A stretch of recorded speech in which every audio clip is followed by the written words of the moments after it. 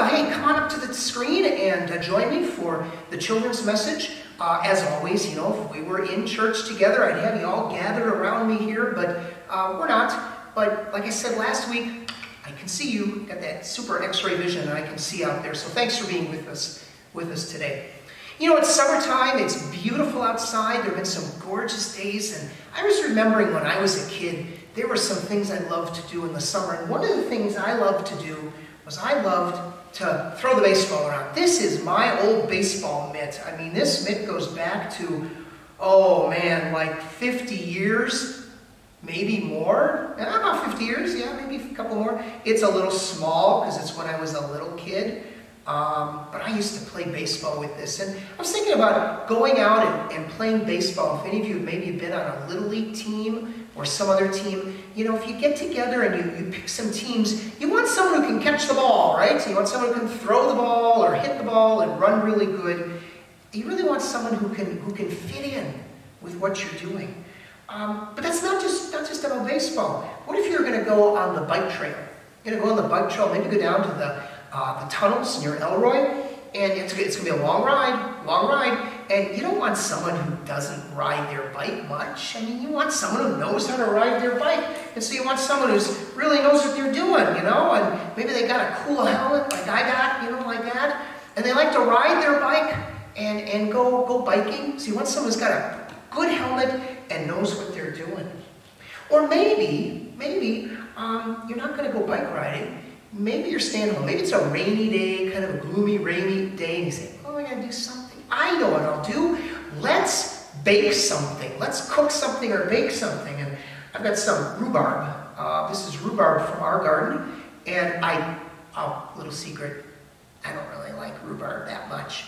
But my wife and my daughter, they love rhubarb. And so maybe I would take some rhubarb and I might do something with it. But you know what I need? I need someone who knows what they're doing. Like my mother. My mother makes a really good rhubarb crisp that my wife and my daughter like. So if I want someone to do something, cooking, baking, preparing food, using rhubarb, I really got to find someone who knows what they're doing, don't I? Someone who can do it right. Or let's say that I was putting together a team. You know, when we're a little older in high school, we can do Odyssey of the Mind. Or maybe you're back in school and your teacher divides you into teams to do some work together and you're going to do something with numbers. Maybe you want someone who knows how to use a calculator, you know, who isn't scared of all those numbers, who doesn't look at numbers and go, what am I going to do? But is comfortable using numbers. You want somebody on your team who can do that. Or what if you wanted to start a band? Okay, so come on with me for a moment. If you wanted to start a band, you might want someone who plays the piano, you know, like Mrs. Berg here at church plays the piano. Now, I'm not the best person for that. Here's all I know.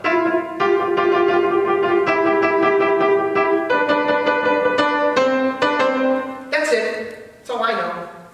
I wouldn't be a very good person to pick. But Mrs. Berg, boy, she'd be really good to have on your music team. Because she's like really good. Or maybe Mr. Olson, Mr. Dean Olson, who's part of the SOS band. Or we got lots of other people here. Don't pick me, pick them. And actually, you probably wouldn't want to pick me for the rhubarb because I don't do that very well. You probably wouldn't want to pick me for baseball because I'm getting kind of old. I can ride my bike a little, but I can do this pretty well. I can do the calculator. Oh, got something we can do. And when we're making up a team, we look for people to make up the team and do a really good job.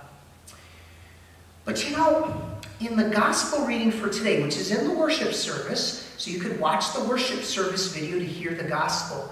The gospel reading is from the Gospel of Matthew, and it's from the 9th and the 10th chapters. And early in the 10th chapter, Matthew tells us that Jesus got ready to send his disciples out into the world to tell everybody about him. And then Matthew says, here are all the disciples, all 12 of them.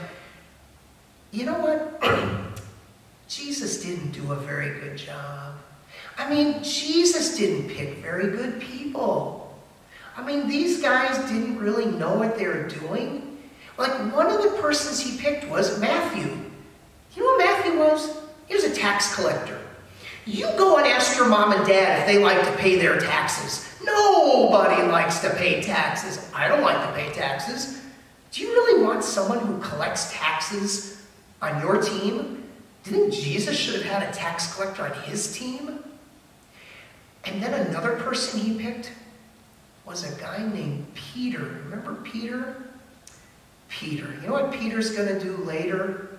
When Jesus is in trouble and needs his friends, someone's going to say to Peter, I think you know that Jesus guy, don't you? And Peter's going to say, not me. No, don't know him at all. Never met him. I don't have no idea who he is. He's going to do that once. He's going to do that twice. 3 times. He's going to say, I don't know Jesus. Do you really think Jesus wants Peter on his team? And then there's Judas. You know what Judas did? Judas betrayed Jesus so that he could be arrested and be crucified.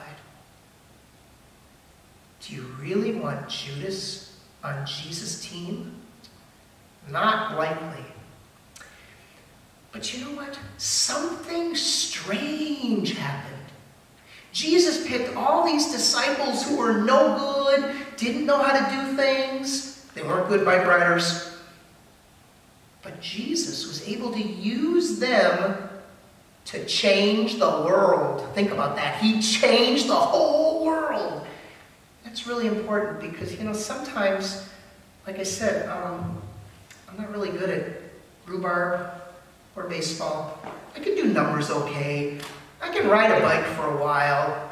You heard me play. You know, that's it. I don't have a lot of really good gifts and abilities. I'm not really that spectacular. I'm not that talented. I don't wow people. But Jesus still uses me. Through the power of his Holy Spirit, Jesus can use me. Just like Jesus uses you. Think about that for a moment. Jesus can use you to change the world. Just change your little corner of the world. Jesus can work through you. And you know, we have a phrase in our church. We say, God's work, our hands. Okay? God's work, your hands. Because when you do God's work with your hands, you're doing the work of Jesus. And it's almost like, well, you are Jesus. It's almost like you are the presence of Jesus. No matter how big or tall you, small you are, no matter how strong or weak, no matter how smart or not, doesn't matter. God uses you. Just like God used Peter and Matthew and all the rest of the disciples, God uses you through the power of his Holy Spirit. So I think I'm going to take my bike helmet off now because, you know, I may not be a great biker or a great baker, but Jesus uses me. Isn't that great? And Jesus uses you too. Thanks a lot for joining us. Next week, I think Pastor Gene will be here, so come and join us again as we learn more about how much God really loves us. Have a great week. Bye-bye.